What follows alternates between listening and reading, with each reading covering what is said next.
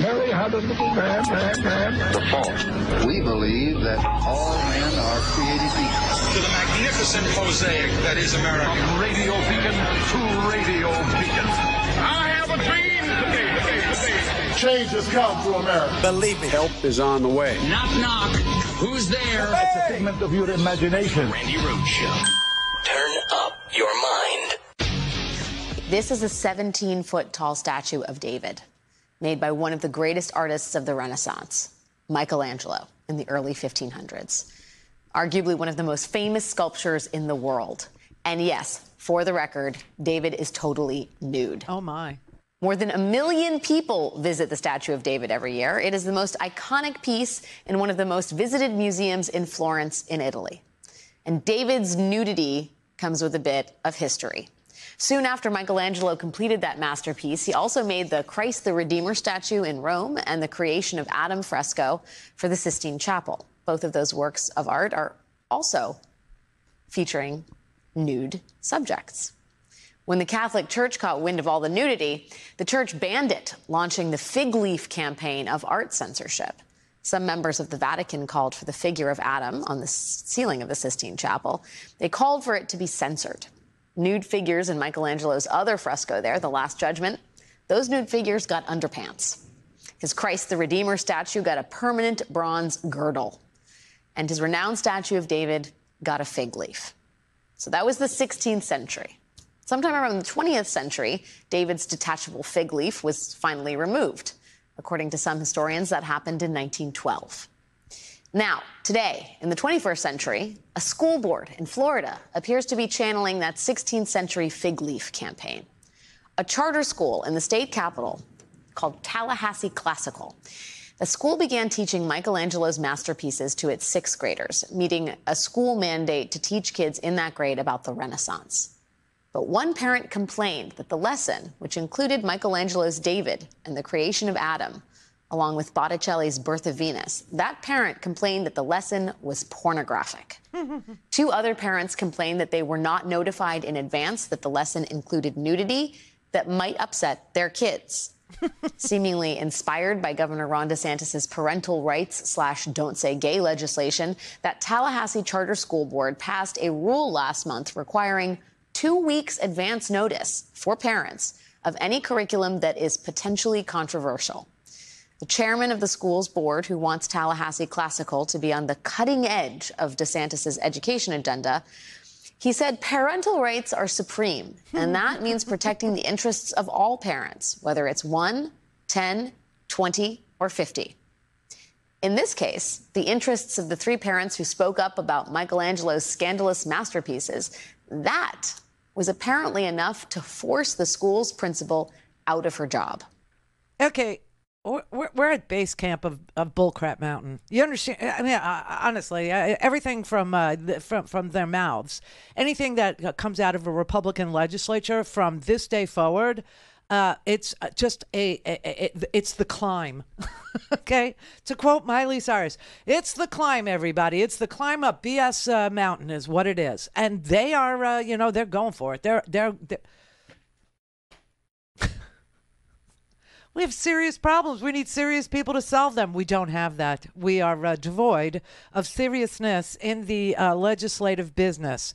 It's just really, it's dank now. It's really dark. I mean, this is just so unbelievable. Now, for anybody who has seen the 17-foot marble statue of David, you know it's no big thing.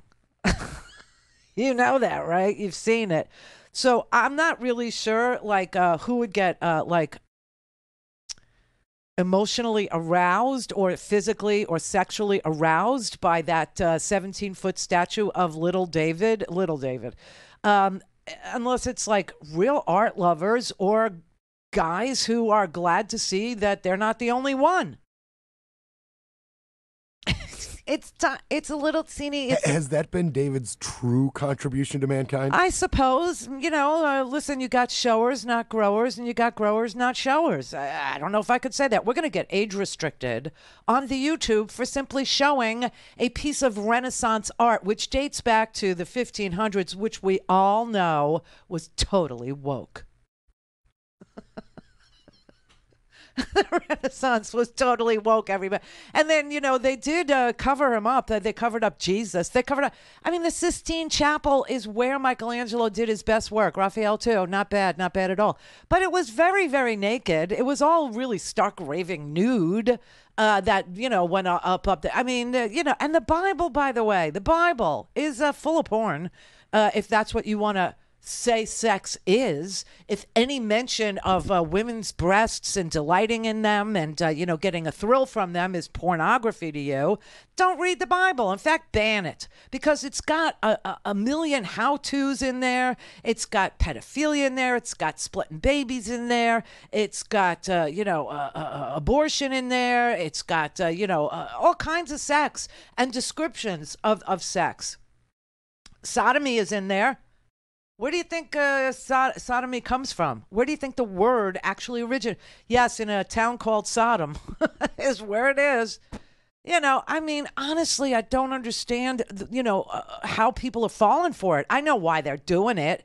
They're doing it because the polling, can you say polling anymore in America? I'm not sure. I don't know. But the polling in America clearly shows that there is a subsection of humanity that finds any mention of art or breasticles or any, in school especially, just off limits, just, not good. You got to keep it away from the children. I don't know. Do you remember? We all know that I'm old enough to have Medicare. Yay, this year I got my Medicare card and I'm good. I'm good. You can call me whatever you want. You can say, okay, boomer. I don't really give a damn because I'm good. I got more insurance than you do. Okay. I'm allowed in the free country that is America to get sick now. It's like a breath of fresh air. It's like freedom at last. I can be ill and actually get tended to in this here rich nation known as the United States of America. Yesterday, we celebrated the 13th anniversary of the ACA. I don't know what their objection to healthcare is, but now they're objecting to healthcare for children. They're objecting to healthcare for women. They objected to the ACA for 13 years. Repeal it, and replace it with what? I don't know. But somehow I feel like you're getting something I'm not getting, and that can't happen because I'm a child. Well, if you're a child, don't read the Bible because it's full of porn, is what it is. And baby killing. Are you telling me God didn't kill the firstborn of Egypt on Pesach? Are you telling me that? So honestly, I mean, I don't know how people have fallen for it. I really don't, but they are. They're falling for it hook, line, and sinker. And it's just, it's bullcrap. It's total bullcrap. It's a total ruse. It's a total game. They're playing with you, people. They're playing with you. And I don't know what, what are we supposed to believe? The 1500s now were the most woke era in all of history. Oh, not to be undone by 1912 where they peeled the fig leaf off. You do know when God made us, he made us naked. You understand that, right? When we were actually made in the image of God, and I don't know if that makes God a man, a woman, or some combo of the two. Because if we were made in God's image and I look like this here, and you look like David over there. Over where? What are you implying? Over there, on the 17-foot statue over there. Oh. If you look like David and I look like Venus, who also was completely stark raving nude. What sex is God? I don't know. Personally, I don't care. It doesn't mean that I'm going to make more money or less money. I mean, honestly, I don't understand why this picks your pocket, why this breaks your legs. I don't understand why this is a thing. I really do not get it. I don't get it. But they are going all full in on, and I remember, okay, like I said, I'm a boomer. But when I was in school all those years ago, you know what happened in health class? Does anybody remember? The teacher, wearing comfortable shoes no less, would pull down from the blackboard this, canvas thing, like a giant pull-down easel sort of a thing, with a giant green penis on it. It was giant, and it was green. And it was a penis. To show me how spermatozoa is formed and how it comes out and that it can meet my little eggy weggy and make a baby. All things Randi at RandiRhodes.com. Go for launch. Speaking truth to power, the Randi Rhodes Show. All right, we are so close to meeting our spring pledge drive goal and unlocking the last $50,000 from a frontline funder who will put that $50,000 into the payroll account for Free Speech TV. So if you haven't made your gift yet, today is the last day. Today is the last day of the Free Speech TV Spring Pledge Drive. Woohoo, everybody. So this is also your last chance to support independent media and your favorite shows throughout the spring, okay? It's also your last chance to help us get that $50,000 from somebody who actually, pledges $50,000 every single quarter if we make the goal, and I believe the goal is $250,000, right? So if the frontline funders have pitched in an extra 50, and then I just got a little email saying that there are more frontline funders who have pooled their money together, and they'll do another $10,000 if and they'll do that to match whatever you do today, dollar for dollar. So if you gave $1,000, it would be $2,000, et cetera, and so forth, $5, $10. So today is triple impact. So today is the day that you could give $10, make it $20, and then get us toward the goal to unlock $50,000. So triple impact day for the last day of the Free Speech TV Spring Pledge Drive. Make sure you do it by midnight tonight, okay? Just go to freespeech.org. There it is right there. freespeech.org. You can call the people in Denver, Colorado who are Free Speech TV at 877-378-8669. Or if you love using a phone, if that's your thing, just put in the letters FSTV after you dial 44321. Text FSTV to 44321. We'll send you a secure link, and you can make a one-time donation. You can do a recurring, whatever you like. If you do recurring, just know you can cancel at any time. You don't need the Federal Trade Commission to be on your side. You can cancel at any time just by saying stop. So that's pretty simple. But thank you very much. If I forget to tell you, we had a great time during the Free Speech TV Spring Pledge Drive. Thank you. All right. Seth in L.A. Hey, Randy. Hi. So, we're talking about education and we're talking about what's going on. So here's the deal. If you were to read John Dewey, he will tell you that the reason for public education in the United States of America was they knew that democracy was dependent on that we knew that we had to have an educated electorate to sustain democracy. Yes, because we self-govern, right? Exactly. Right. So sadly, the Republicans also kind of, as smart as they are not, they're smart enough to get this. So they realized in order to kill democracy, we need to kill public education. That's why they love the poorly educated. Oh, you're tracking right with me when you were talking to me about Dewey of the decimal fame.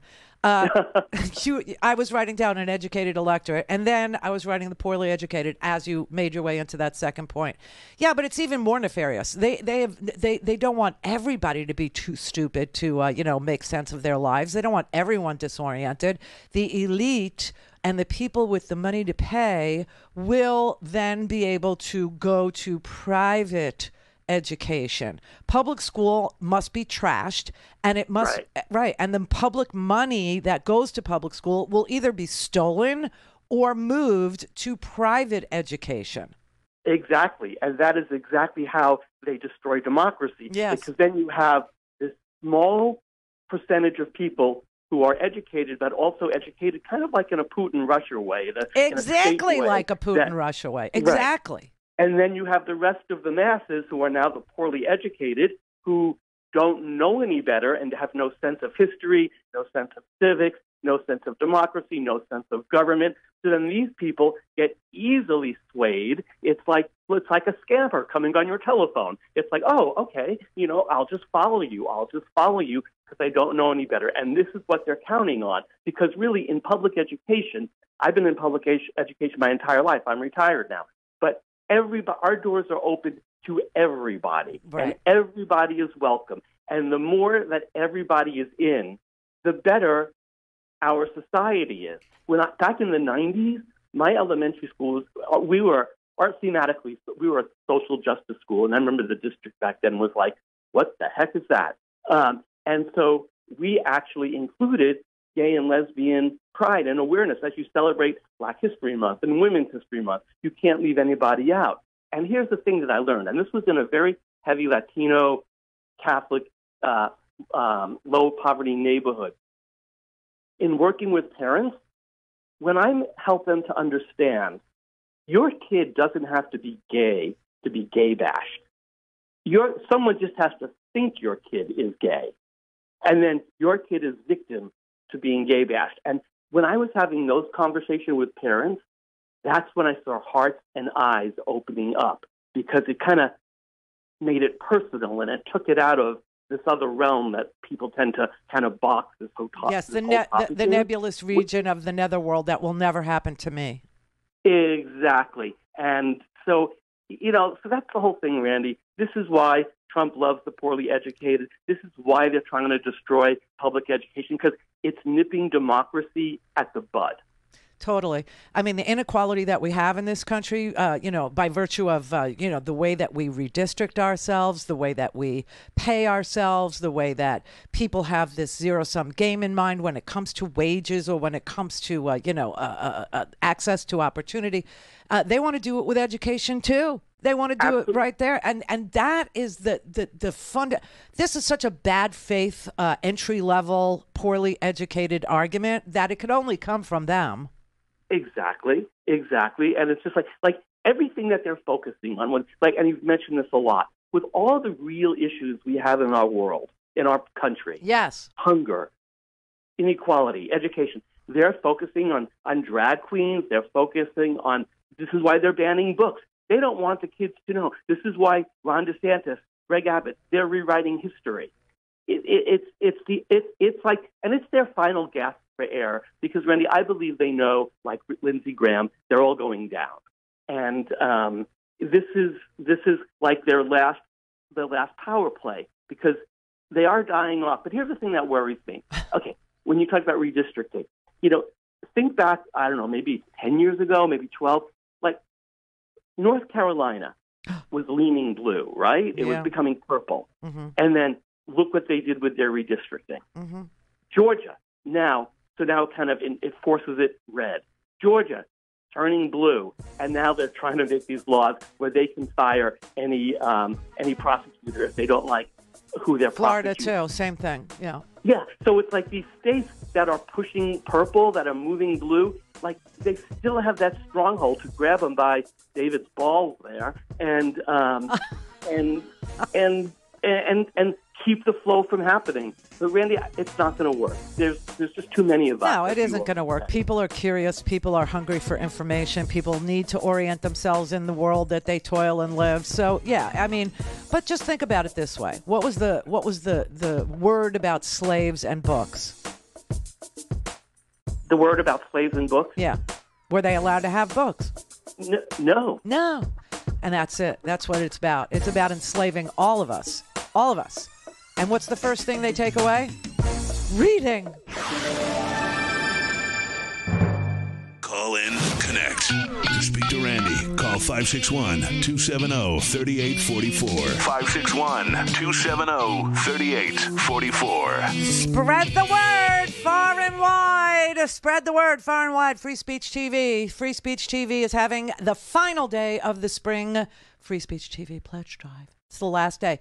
Triple the impact today. Your donation today to Free Speech TV, match dollar for dollar, okay? Up to $10,000. Then there's a $50,000 payday waiting for us at the end of the rainbow if we reach our goal. If we reach our goal today. So 50, 10, and then your money. So that's like triple. So please do it. 877-378-8669, and I'll leave you alone, okay? I'll leave you alone till next hour. freespeech.org, that's the website. And you, of course, could text FSTV to 44321. We'll send you a link. It's secure. Just feel happy and know that you are supporting independent television. All right, David in North Miami Beach. Randy, Your Majesty. Yes, my supplicant. Yes. The quickest way to get the Bible banned is to merely describe it. Yes. That it has a parable about a rich person being punished from stealing from a poor person, and that the punchline is a miscarriage by Bathsheba of David's first child by her. Did she use mifepristone? Right, exactly, because no one remembers the parable of Nathan. Who knows the prophet Nathan? Nobody, unless your name is David. When you take these things personally. So you describe it, but the parts they know the least. Why can't they? I know. Otherwise, why, if they're not going to really read deeply, okay, why can't they just get Sermon on the Mount, or Corinthians, and just go from there? I mean, that's good. Or we give them the Jefferson Bible. Right, where all the magic is taken out. Yes, but we have to thank Tom Hanks and his movie Inferno for his description of the fig leaves and, getting rid of all the genitalia. So genitals are a very big thing in the Bible. I must tell you. Breasts are gigantic too. It's a big thing. It's a big subject. Abortion is also, discussed many ways. Many ways. You can drink the bitter water. You can kick a woman in the stomach. And if all else fails, and she's pregnant with someone else's, child, not your child, you could just kill her. Which is what they're doing. This is what they're doing. This is why I say, why in the 21st century are we so hyper against providing health care to this group and that group? And that's why it's base camp of, of David's, nutty little, thing.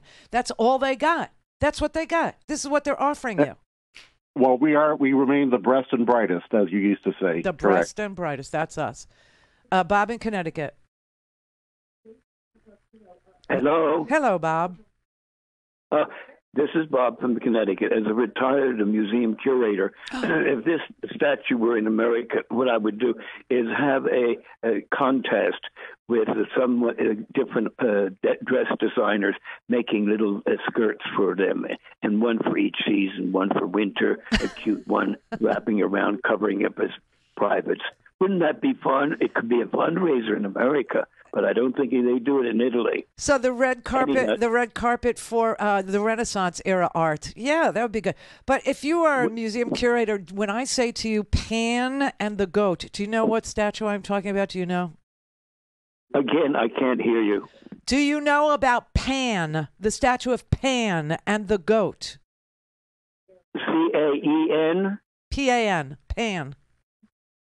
No. Google it and then come up with an outfit for that. Not safe for work. Yeah, well, definitely not safe for work.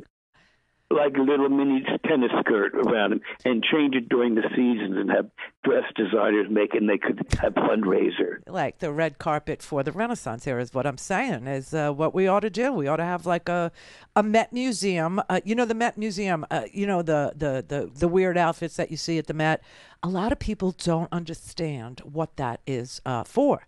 So at the Metropolitan Museum of Art, they have a costume design section. And that Met Gala is to fundraise for the Costume Museum. And that's why people wear odd costumey types of, over-the-top, regalia, right? Because it's a museum, an art museum, costume designing fundraiser, the Met Gala is, right? So why don't we do Renaissance as the theme? And then people can come stark raving nude.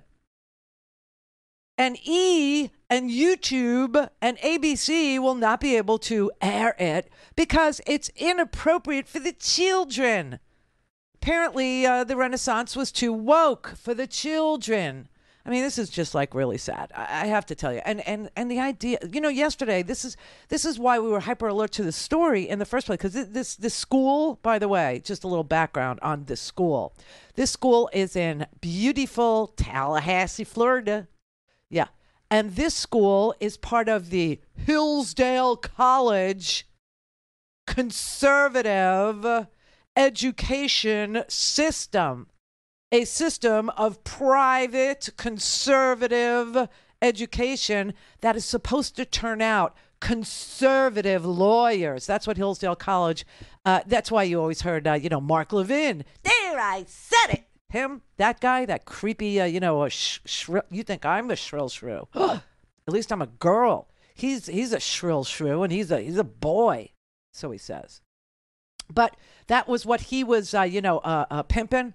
Every single break, it was always Hillsdale College, give to Hillsdale College, and he was going to appear at Hillsdale College, and he was going to sell books for Hillsdale College, and Hillsdale's got books for sale, because Hillsdale, the grift was, he would write a book, okay, a garbagey book about, twisted history. He would twist it the way he wanted it to be, and he would sell this book. Well, the book didn't sell, right? But he needed to say it was a New York Times bestseller. This is a big scam in the book world, okay? And so Hillsdale and Heritage Foundation and all these people that would give you a free book for joining, a free book as a premium for your generous donation. The book that they would give you would be the book they bought in bulk from today's, conservative author of du jour or douchey or whatever you want to say. And so they would buy 35,000 copies of the book. Well, in order to be a New York Times bestseller, you have to sell 25,000 copies of a book. And that gets you on the New York Times bestseller list. Most people don't know that. They think it's like music. Well, in the music business, you have to sell 1 million freaking albums. 1 million. In book world, you only have to sell 25,000 copies. So, A, what does that tell you about people's preference for music over books, which is sad in and of itself. As a reader, I tell you this. But they would buy the 25,000 books, okay? And that's how they would get on the New York Times bestseller list. So it was this circular sort of, way of making money for everybody but you, right? Everybody but you. Well, Hillsdale got so big for its britches that it decided, hey, let's spawn some junior Hillsdales. And so they did. They spawned. And this school in Tallahassee is a charter school. It is a Hillsdale College supported charter school. And its role is to suck the public school money out of the public school.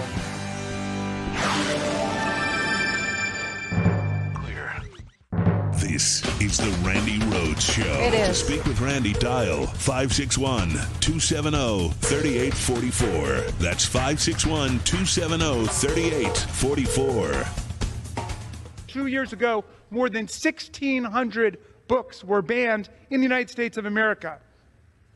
Here are 3 of the key books that the right-wingers have been going after. Khaled Hosseini's The Kite Runner, about the dangerous fanaticism, authoritarianism, and abuse of the Taliban, a right-wing religious fundamentalist movement all about censorship and repressing women's control over their own bodies and their own fertility. I love that The book. Handmaid's Tale, Margaret Atwood's extraordinary dystopian novel about a right-wing misogynist movement which uses high technology and depraved religious ideology to control not only the minds of their followers, but the private and public lives and the fertility of women. I love that And of book. course, George Orwell's 1984, because they have no sense of irony.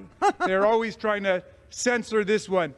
Mr. Chairman, Gentleman's time's expired. We need more politicians reading books in Gentleman's America and fewer politicians trying to censor books in America. Truly that. Those are 3 of my favorite books. Kite Runner I read when I lived in Costa Rica. I think I read it in like a day. 1984 you could totally read in a day. It's unbelievably good. It's a page turner. It is. It is, everybody. And Margaret Atwood, I mean, okay, I get most people, binged it on Hulu, but I mean, it's just like the best book ever about, a dystopian future that prohibits women from controlling their own bodies. Just saying. Well, Just saying. Jamie nailed it. They are immune to irony. They are. Banning 1984. Which, by the way, is one of the most quotable books today because of what we're going through today. And the quote that is rattling around my head lately, because, I mean, there's so many, freedom is slavery, war is peace, I came to love Big Brother, 2 and 2 is 5. There's so much in there that's quotable. But the quote that's sticking with me lately from that, unbelievably great read that is George Orwell's 1984 is that he who controls the present controls the past. And whoever controls the past controls the future. Take a minute. Have another hit if you need to. Let that just, put it down in your ideas book. Oh, yeah, I have one. But, usually when I look at it the next day, I'm like, what?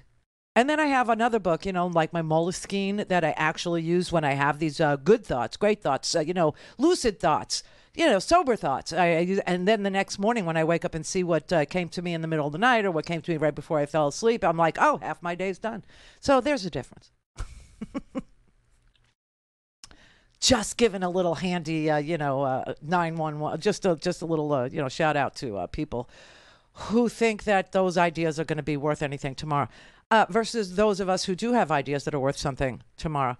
But anyway, I mean, honestly, this book banning thing, those were three of my favorite books. Three of them right there in that less than 1 minute pass about which books they're trying to get rid of. And he, the idea that we're literally thinking about The Handmaid's Tale as women now because the GOP, the right wing, the maggots, are so busy, and they've been busy since the Tea Party fanatics, okay, trying to ban access to health care for everybody, okay? We were going to have death panels. The elderly were going to be, killed. Oh, I'm sorry. Nobody saw the future, because if they did it, they knew that the future would be called COVID, not the ACA. COVID was a death panel for the elderly, right? And now they're banning, abortion. Yesterday in Wyoming, one of the doctors who toils, at the the only clinic still operating in Wyoming, the only clinic, there's one. And of course, they have to go after that one. That would be bad if there was one place where women had to drive all the way across Wyoming to get to. That place needed to be shut down. And so yesterday in Wyoming, not only did the doctor who was working as the OBGYN in that clinic win a stay of the abortion ban going into effect in Wyoming, she actually prevailed. And the reason why she prevailed has something to do with the Wyoming Constitution. Really? Yes, really. The Wyoming Constitution guarantees to each adult in Wyoming, in the state constitution, the right for that adult to choose their own health care. To choose their own health care. So when she won yesterday based on the Constitution of Wyoming, these freaks on the right actually argued, is reproductive health care actually health care? This is what they're going to argue, that reproductive health care, women's health care, sorry, we are the life givers, women's health care is not health care. They're going to actually argue this. So anyway, there was a stay. But while the stay was being granted, a 22-year-old freak of nature actually lit she poured a pitcher of gasoline into a wellness clinic that services transgendered kids, that services transgendered adults, that services women who need birth control, etc. So this crazy miscreant 22-year-old kid went, and I shouldn't say she's a kid, she's 22, went and poured gasoline into this Wellspring clinic in Casper, Wyoming, lit a match, and set the freaking place on fire. She's now looking at, 5 to life behind bars. But what is it with the right wing in healthcare? What is it with, comparing healthcare to things like tattoos? Okay. For those of you who are having a hard time with it, a tattoo is not healthcare. Okay. All right, then. When I had my ears pierced, that was not healthcare. So I don't know why people have such a difficult time. I guess it's because they have no personal interaction or no personal understanding of somebody else's life that looks a little different than theirs. And so therefore, because there's a lack of understanding and just pure ignorance in that portion of the brain that's supposed to be able to imagine you in somebody else's shoes, and maybe they are Jimmy Choos. Okay, but because you lack the imagination to put yourself in somebody else's shoes, You operate from this dark hole in your brain known as the ignorance that is inside your head, and you decide that's bad. That's bad. And, it's just because you have no, interaction with it, and you fear what you don't know. And the amount of stuff that people don't know is growing exponentially with each book ban, with each one. Now, I want to show you another floor speech that was pretty illustrative of what's going on. Jim McGovern, he was able to show you what these books have in common. Ask the teacher in Texas who was told that they have to teach, quote, the opposite perspective on the Holocaust. Ask the teacher in Florida who was fired for exposing a book banning spree at the hands of Ron DeSantis that would make the Chinese Communist Party blush. Now, I have a few books that Republicans want to ban. There's too many to go through now, but let me recite a few. The Life of Rosa Parks. Who is Sojourner Truth? The biography of Nelson Mandela, and the story of Harvey Milk. Now, do you notice any pattern here? They want to ban books about black and brown people, and they want to ban books about LGBTQI plus people. It is sick. It is hateful. What's wrong with them, Mr. Speaker? If you don't like a book, don't let your kid read it. But you don't get to tell the rest of us parents what our kids should be allowed to read. Talk to your kids' teachers. Run for school board. But don't take away money from schools that fall down on the wrong side of the MAGA culture wars. Dude, that is the common thread, okay? It is. It really is. Bullseye. Right. All right. Elaine in Florida. Hi. Hey. I have a question for you. All right. Okay? I want to know what your opinion is about these guys dressing up like RuPaul and entertaining. I find it entertaining. I don't see anything wrong with it. What is wrong with it? Nothing. Okay. So why does the government step in and say nobody can do it? Because they literally are having a bad faith argument with the American people because they have nothing else to offer them. Well, you know what really upsets me is you see this commercial, two gay men kissing, and they're talking about AIDS medication. What message is that sending to our kids? That you can be healthy and gay all at the same time. Really? I don't feel that way. Well, I don't care what you feel. It's just a fact of life that in the 80s people were dying and now they're not from a virus. It happens.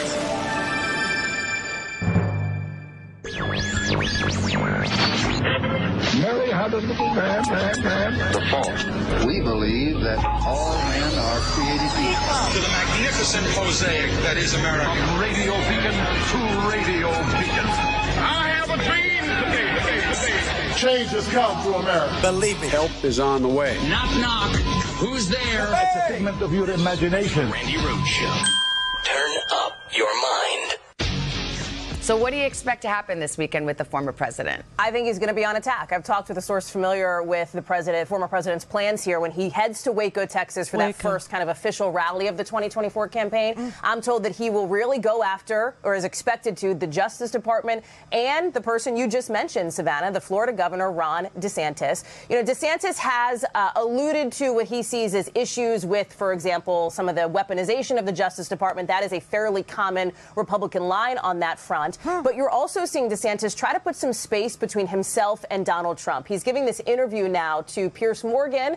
It was teased in the New York Post and elsewhere. He's laying out the contrast here and giving a little bit of a subtle dig, saying the way we run the government, I think, is no daily drama. Focus on the big picture and put points on the board. We've been hearing a lot about DeSantis on the former president's online platform, Truth Social. I bet we see it in person over the weekend, Savannah. More of that in Waco. Waco.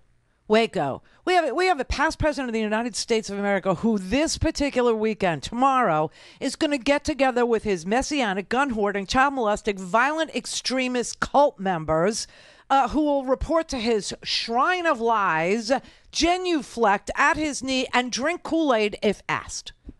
What kind of a psycho thing is this?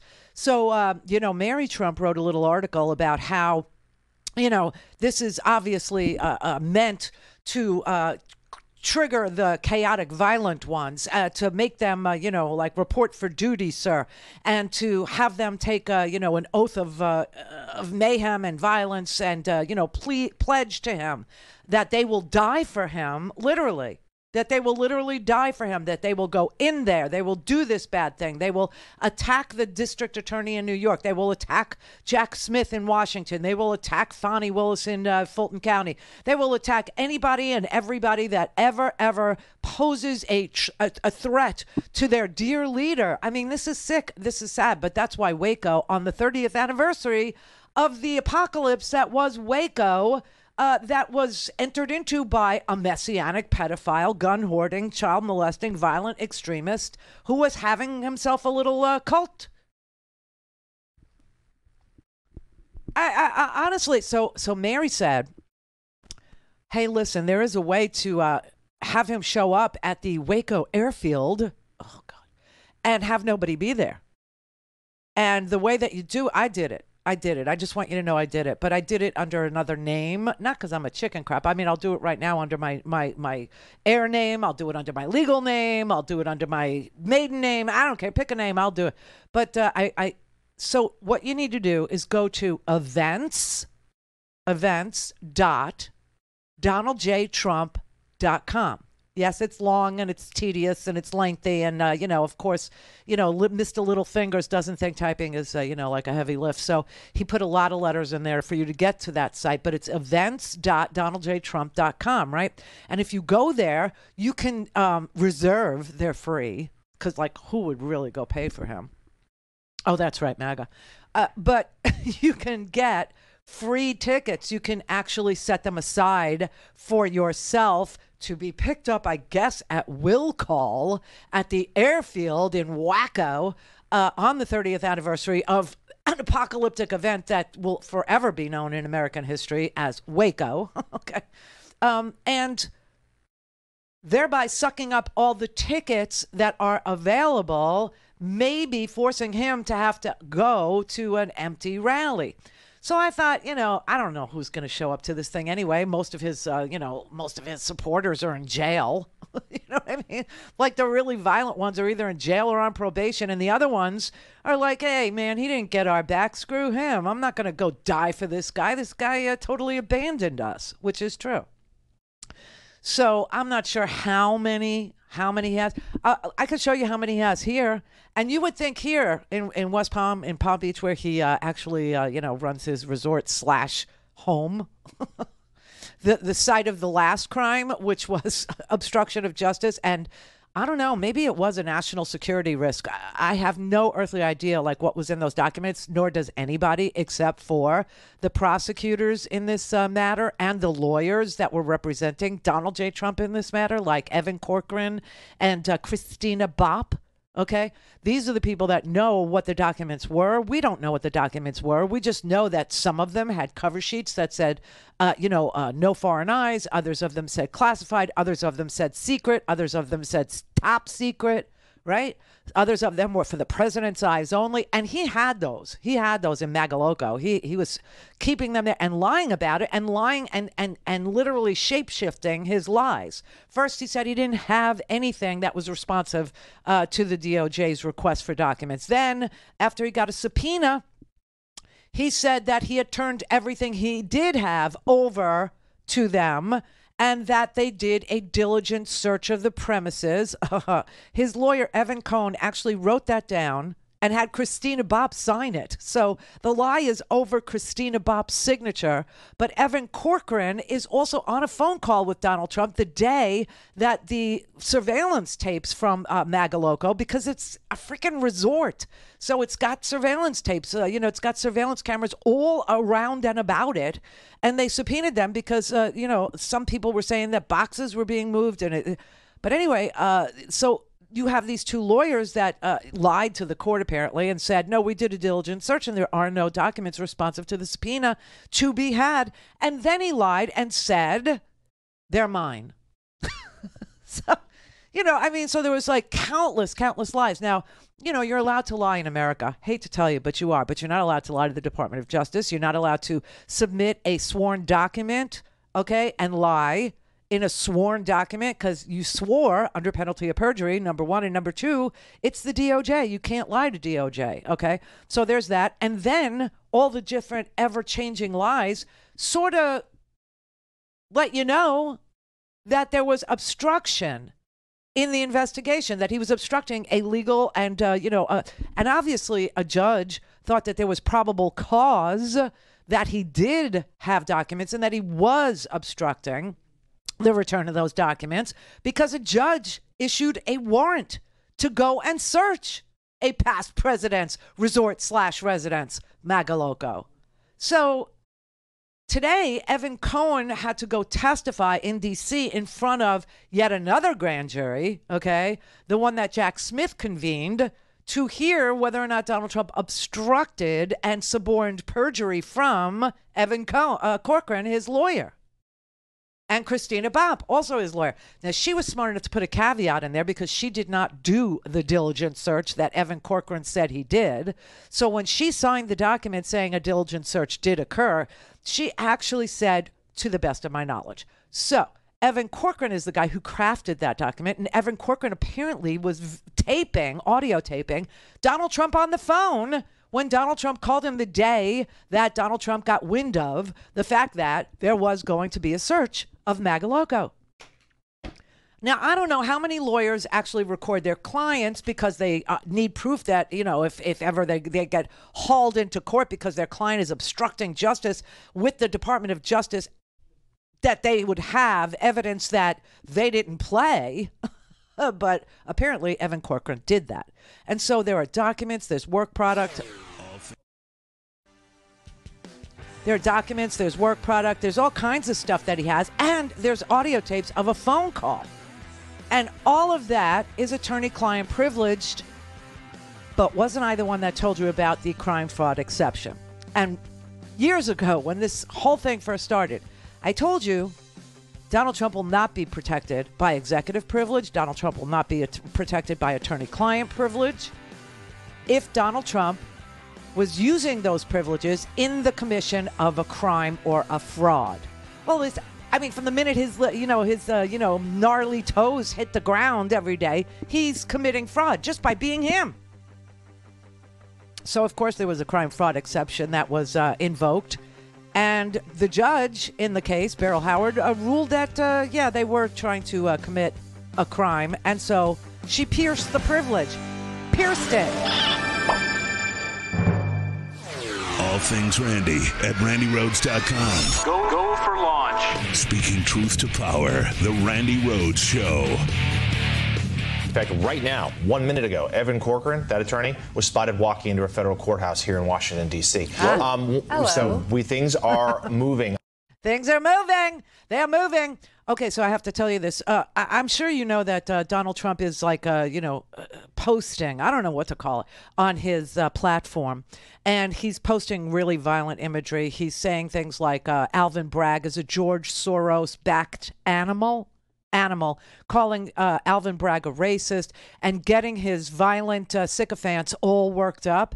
So just now, New York City has reported that Alvin Bragg's office received a package of some suspicious white powder. Yeah, suspicious white powder with a little note attached to it that said, "I'll kill you." Now, they are saying that the white powder was harmless. It was non-hazardous material, but the "I'll kill you," what is that? So he's going to say what? A New York tourist sent it? What? It was a little postcard? A little tourist postcard purchased in New York that, of course, says, "I'll kill you, Alvin Bragg.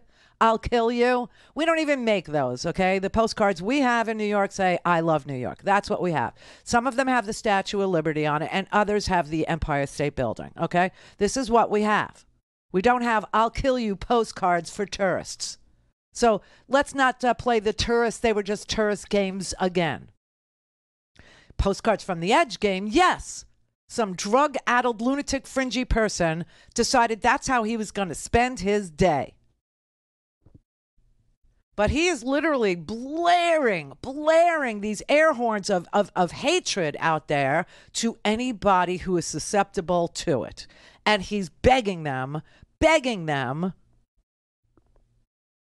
to do violence, period. I mean, this is what he wants. He wants chaos, and he wants chaos created through violent means.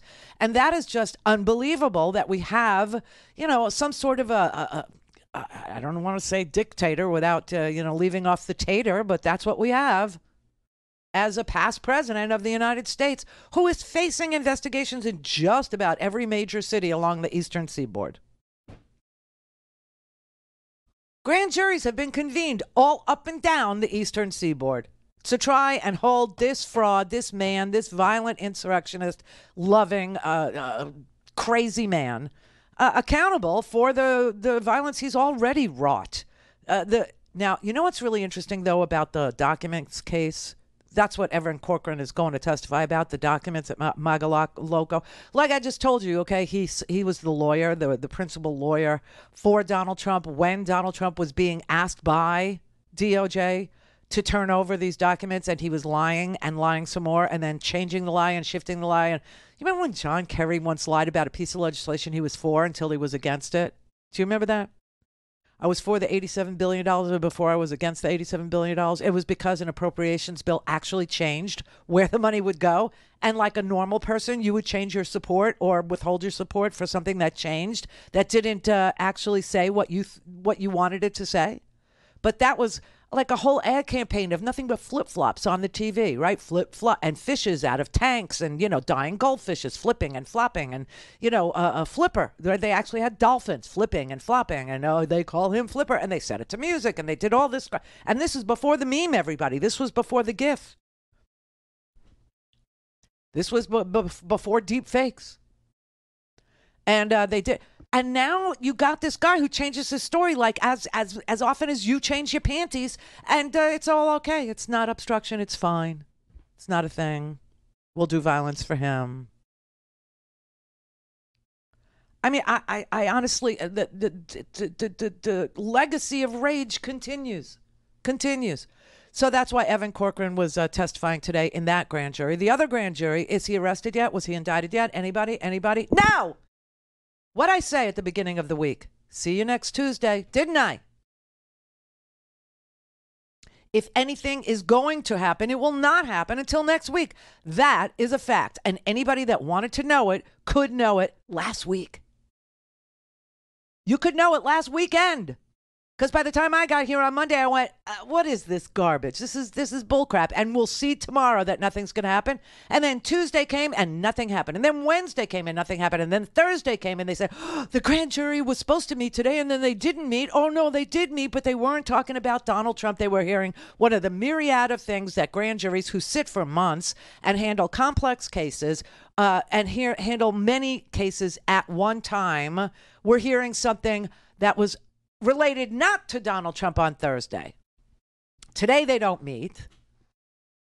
And maybe they'll meet on Monday. Do you know what I'm saying? I mean, and it was so knowable. And they just decided in the mainstream media, they didn't really have anything else in the hopper. They didn't want to cover the book bans. They didn't want to cover the trans stuff. They didn't want to cover these hate bills that are making their way through various state legislatures. They didn't want to cover, Megan Hunt or Michaela Cavanaugh in Nebraska, who were waging valiant fights. Like there are some state legislators that actually distinguish themselves on being on the right, by being on the right side of history. And, like Valerie McMorrow in Michigan. Okay, she's one of those. Another one is this woman, Michaela Cavanaugh, who obviously was not going to legislate hate and really, really wanted to filibuster this disgusting, hateful bill that would withhold health care yet again. It's a recurring theme, everybody. That would withhold health care from children. And idiots in this country actually think, they actually do, that a doctor or a child will have their genitalia cut or cut off, depending on their gender identity, before they're 19 years old. That doesn't happen. That is not a thing. That is not real. So if that's what you were obsessing over, the genital mutilation of children, just know that doesn't happen. It's not a real thing. There's a lot of stuff that the Republicans talk about that is not a thing. That's not real. And that's one of them. The other one is that you would give a kid who's prepubescent estrogen and or testosterone, depending on, the gender identity of that child. That also is not a thing. That does not happen. The only thing that might happen after a good, solid year or two of psychotherapy and psychiatry and counseling and, your parents being present for the whole year or two of these discussions about how you've known since you're 4 years old your gender identity, and your gender identity isn't what, when you look down, you see. Okay, that does happen in nature. And the only treatment that might be offered is a puberty blocker to stop puberty from progressing so that a prepubescent adolescent has time to think, has time to deal, has time to cope, has time to discuss, has time to work it through before anything else is offered, okay? And then once those puberty blockers are stopped, puberty ensues yet again. That's what people don't know, and they need to know about that. Call in, connect. To speak to Randi, call 561-270-3844. 561-270-3844. So now I have Donna Summer playing in my head. Why would I have Donna? Because this is your last chance for romance. This is it. This is the end. This is the last time I will ask. But I am asking, so thank you very much for giving. This is the final pledge drive pitch from me for the Free Speech TV Spring Pledge Drive. As you know, today, every single donation that you make will be matched dollar for dollar up to $10,000 extra, okay? Because the match money, is daily now, but we run out. So there's $10,000 more dollars on the table now to match your donations up to $10,000, all right? And then, if we make the pledge drive goal of $250,000, and we only get 2 weeks to do it now, so we don't wear you down or wear you out or wear me out or whatever, then we get to unlock yet another tranche of dollars, cash, $50,000, which was pledged at the beginning of the pledge drive. Should we make the goal, somebody out there will pony up another $50,000 to keep this 25-year experiment of independent free speech TV media going. That's what it takes. It takes people with little money, it takes people with medium money, and it takes people with big money. And we have all of that as, lovely audience members and loyalists who believe in what we're doing here at Free Speech TV. And of course, this week was a great week to see the difference. This was a great week to do compare and contrast, because as of last Saturday, every single mainstream media channel, every single one from the network proper to the cable newsers, all covered Donald Trump being arrested ad nauseum. Every segment, every minute of every broadcast, every day. It led all the top of the hours for days. And they're not smarter or stupider than we are. And I knew that this was a ruse. I knew he was a liar. I knew he was lying. So if you support independent media, please do it today. Today would be a great day to just dial up 877-378-8669 and make a pledge. You could do a recurring if you are so inclined, or you could do a one-time. It's up to you. Freespeech.org will get you where you need to go to. And text messaging works for us. Free Speech TV's text is 44321. You just put in the letters FSTV and send it to 44321. via text, and we will text you back a secure link. And on that link, you can make a donation. You can do a recurring or not. If you do recurring, just know all you got to do is say stop, and it will stop. It's just very, very simple and basic and beautiful. So thank you very much for your patience this past 2 weeks. And thank you for tuning into Dish 9415 or Direct 348 or watching us on your Roku stick or on your Apple TV or on your Sling TV, because that is how we survive with you. All right, Brother David. Last chance for romance. Yes, it's my last chance for romance tonight. I'm going to get flagged. I'm going to get flagged for copyright infringement. Right. Easy.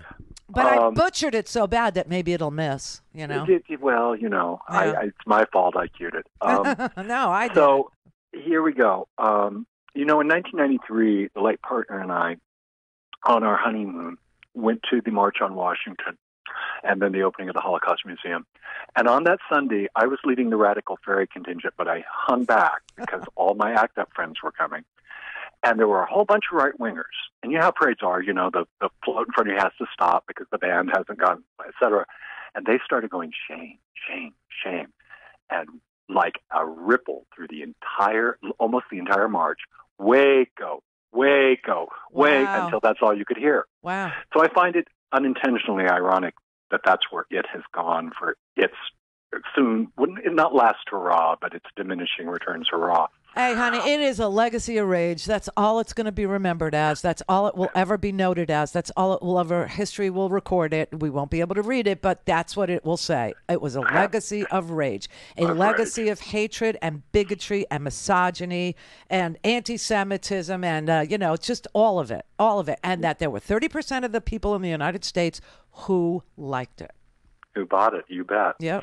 On the other subject, the fascists frantically foraging for filth front. Michelangelo's David read as Alexei Navalny. Really? Michelangelo's David? Well, we know why they didn't go after Venus de Milo, because she has no arms and she can't defend herself or pleasure herself. And she's standing on a shell. And she's standing on a shelf.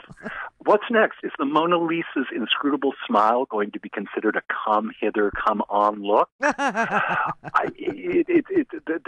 They're scrambling worse than eggs at Denny's. It's just F freaking fear, really. Just F it, because this is all it's based in. This is what it's about. Bingo. This is who they are. This is what they do. This is what they sell. They peddle. They toil. They everything's about fear and ignorance. Every single thing. Every single thing. It started with the first caller today who understood that this is why they love the poorly educated, okay? Absolutely. Because they, when you have a big black hole in your brain where information or art or reading or music should be, when you have a big black hole there, they can fill it with fear and rage and hate and bigotry and misogyny. And people are, open to have that part of their brain filled because it's just a giant vacuum, there's nothing there. False evidence appearing real. Which is why they teach you this, which is why they fill you with art, which is why they fill you with music, which is why they fill you with books and reading and lessons and the ability to see yourself in somebody else's character, right?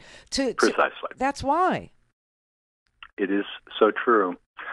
Well, that's what we have you there for. That's what we have me there for. That's what we have us there for. Totally. And there are still more of us. There are. We're just gerrymandered out of existence in a lot of states, but there are more of us. That's just, and they'll go, all evidence to the contrary. No, that's called gerrymandering, you freak. They're dividing us so that we can't be a majority because they don't like the fact that the majority doesn't approve of what they're doing. Like I said, in Florida yesterday, they had this permitless carry thing, Mm-hmm. And I was reading you the polling numbers. 77% of Floridians do not want this. 93% of Floridians who are Democrats don't want it. 68% of independents don't want it, and 72% of independents, and 68% of Republicans don't want it, and yet it's happening. It's because of the gerrymander, baby. It's the way. It's just the way to divide people from getting exactly the kind of representation that they desire, that they vote for, that they want. It's going to be a long 2 years, sister. Telling you. I mean, I hope I make it through. I just Same here. I'm trying. I love you too. Mm. What the hell was that? Mm.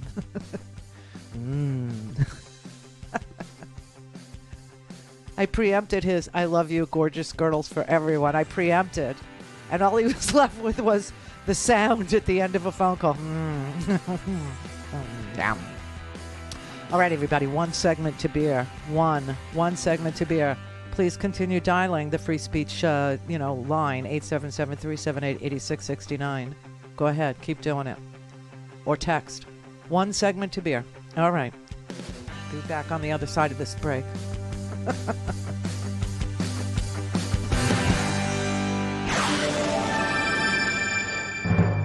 This is the Randi Rhodes Show. To speak with Randi, dial 561-270-3844. That's 561-270-3844.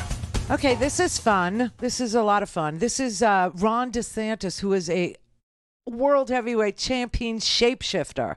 Now, listen, I hate to give anybody permission to lie, because lying is really ugly and it's very dangerous. It's not good for a relationship. It's not good for children. It's just it's a terrible, terrible habit that some people fall into. But there's a difference between liars who lie the white lie, or who lie to cover up, embarrassment or whatever it is, and a shapeshifter. That is the ground of a sleazebag. Somebody who can just shift on demand, okay? And that's what Ron Death Sentence is. Ron is not ready for prime time. You understand. I don't think he's going to run this particular cycle. Can you say cycle still in America? I don't know. Not in school. Not in Ron DeSantis' Florida public schools. You can't mention cycle. No, can't. It's some sort of a filth. It's unclean. But here he is, sitting down with, now this is an odd choice, okay? Piers Morgan. Piers Morgan is for gun safety. He's an anti-gun guy. Anyway, Ron decided to go over there and sit down with this smarmy Piers Morgan guy. And Piers Morgan asked him about his comment that Ukraine was just a territorial dispute. That's what was going on there, okay? It was a territorial dispute that Russia was having with bombs, apparently, on kindergartens and maternity hospitals and theaters that were housing children and civilian apartment buildings, a territorial dispute. So Piers asked him about it. There is a move now to hold him accountable for war crimes, bombing maternity hospitals, and genocidal activity in parts of Ukraine, wiping out whole cities, Mariupol and others. Would you support that? I mean, I think he is a war criminal. What? This ICC, we have not done that in the United States because we're concerned about our soldiers or people being brought under it. So I don't know about that rubric, but I do think that he should be held accountable. What? Florida Governor Ron DeSantis walked back his controversial comments on Ukraine as part of an hour-long interview with British broadcaster Piers Morgan. He had previously downplayed Russia's war against Ukraine as merely a territorial dispute. Yeah. But we should point out his new clarified stance, that Putin is a war criminal, but American troops should not deploy to Ukraine, isn't exactly that different to the position that President Biden staked out last year. You may remember I got criticized for calling Putin a war criminal. Yeah. Well, the truth of the matter is so what happened in Bucha. This warrants him. He is a war criminal. We said we'd not send U.S. troops to fight Russian troops in Ukraine, but we would provide robust military assistance and try to unify the Western world against Russia's aggression. Isn't that interesting? Isn't that something? So the people who were criticizing Joe Biden for saying that we would not deploy to Ukraine, we would not put American soldiers in Ukraine, we would not put boots on the ground in Ukraine, but under something called the Budapest Memorandum, okay, believe it or not, America does owe weaponry and training to Ukrainian soldiers. In exchange, Ukraine gave up all of its nuclear weapons, you see? And so we do have an obligation, and Joe Biden is simply, abiding by it. and said we would not send American soldiers, and we haven't, and also said that Vladimir Putin is a war criminal. He has demonstrated himself to have been the guy who, ordered maternity hospitals bombed, the guy who ordered, hundreds of thousands of Ukrainian children to be taken, re-educated, and put up for adoption in Russia. I mean, this is a humanitarian, a sin. This is disgusting. It's trafficking. Human trafficking is what it is. So now Ron DeSantis, I guess, heard from the moneyed elite in the Republican Party. I guess Karl Rove got a hold of him or some of the other war, neocons, and said, Ron, this is not a winning platform. There is a memorandum. There's a memorandum of agreement that in exchange, Ukraine gave up all its nuclear weapons that, friendly countries would have its back if they were attacked by Russia, who remains nuclear. But they still gave up their nuclear weapons. That is something you have to honor. That's something you have to abide. That's something you have to cheer. That's something you have to be pro. So now Ron says, oh, no, I think he is a war criminal. I think that's what he is. I was mischaracterized by Tucker Carlson, which is who he told in an answer to a query by Tucker Carlson, like what was his position on Ukraine. He said, I think it's just a territorial dispute. Now he's saying, Tucker mischaracterized what I said, but you wrote it down. Okay? If you were making the argument that Tucker Carlson is a liar, I'm down. I'm good. I might even believe you, even though you're a world heavyweight champion liar. You're a shapeshifter. But you wrote it down. You wrote it down. Now he's saying it was mischaracterized. So I guess the word mischaracterization is mischaracterized in Ron DeSantis' world. I don't know. But I'm going to show you another 2 short clips just to drive this point home, okay? This is unbelievable. Piers asked Ron DeSantis whether or not he was ever stationed in the Navy. He joined the Navy as a JAG officer. JAG-off. No offense to JAG officers. I love A Few Good Men. It's like one of my favorite movies. But, he actually was asked about a previous comment he made about his duty as a JAG officer, which is a lawyer, a Navy lawyer, who was stationed at Gitmo, who was sought after for legal advice, right? That's what an officer in Gitmo would be sought for, legal advice about what to do and what not to do with regard to torturing detainees. So Piers asked him about that. I was a junior officer. I didn't have authority to authorize anything. There may have been a commander that would have done feeding if someone was going to die, but that was not something that I would have even had authority to do. Juanita, do you think this part of DeSantis' record is going to get more attention in the future? I mean, there's so much more that could come out about him, his time in the Navy, his time in Congress, his time before politics as a teacher. So far, he's been cocooned in his safe right-wing space of Florida for so long. Absolutely, it's going to get more play, especially when people start running back that 2018 clip where he directly says to an interviewer, yeah, I was giving legal advice, and yeah, I advised force feeding people in detention at Guantanamo Bay. The thing is, though, in 2018, he was trying to flex. He was trying to flex to the point that he was running his mouth a little too much, and now the receipts are there, and that video clip is going to start making the rounds. Let's help it. Let's help that video clip make the rounds, shall we? This is 2018 Ron DeSantis being interviewed by Florida's political, he's a hero to Floridians, Jim DeFede, who is a fabulous, fabulous reporter, okay? And here he is in 2018 sitting down with Ron DeSantis, asking him about his time at Gitmo. What was your experience there, and what exactly did you do while you were there? Well, also, I'm a blue-collar kid, which a lot of people running for this office are millionaires, have inherited an awful lot of money. I didn't get squat. I started off making $6 an hour. I was able, through baseball, to play at Yale and go to Harvard Law School. And then I decided to commission as a JAG officer in the U.S. Navy. I volunteered to serve in Gitmo. I was sent down there on temporary assignments, working for the Joint Task Force Guantanamo, which was in charge of dealing with these terrorists that were there. So were you interviewing terrorists? Were you a legal advisor? I was a legal advisor for those that were doing. So things that would happen is the thing you notice the day you get down there is, for these detainees, the jihad was still ongoing. And they would wage jihad any way they can. Now, they're in a facility, so it's limited, but some of the things they would do hunger strikes. And you actually had 3 detainees that committed suicide with hunger strikes. So everything at that time was legal in nature one way or another. So the commander wants to know, well, how do I combat this? So one of the jobs of the legal advisor would be like, hey, you actually can force feed. Here's what you can do. Here's kind of the rules of that. You also had a lot of detainees claiming abuse because this was in the wake of Abu Ghraib, and that was used offensively against our guards. So our guards would have feces thrown at them, all this other stuff, and yet they would be charged with detainee abuse, so we had to evaluate all that. So what I learned from that and I took to Iraq when I was working with SEAL Team 1 is they are using things like detainee abuse offensively against us. It was a tactic, technique, and procedure. So he authorized the force feeding of detainees at Gitmo. He actually says, you know, back then nothing was legal, nothing was illegal. So we did whatever we wanted to do. And they came to me and they said, you know, how do I combat this? They won't eat. And he said, hey, you can actually force feed. Here's what you can do.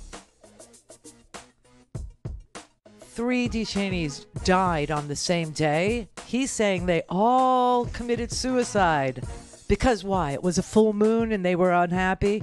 No. There's no evidence that 3 men committed suicide at the same time. There was no Kool-Aid there.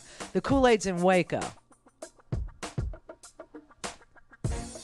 This is just a beginning of a story. Trust me. Have a good weekend. Clear for takeoff. Randi Rhodes.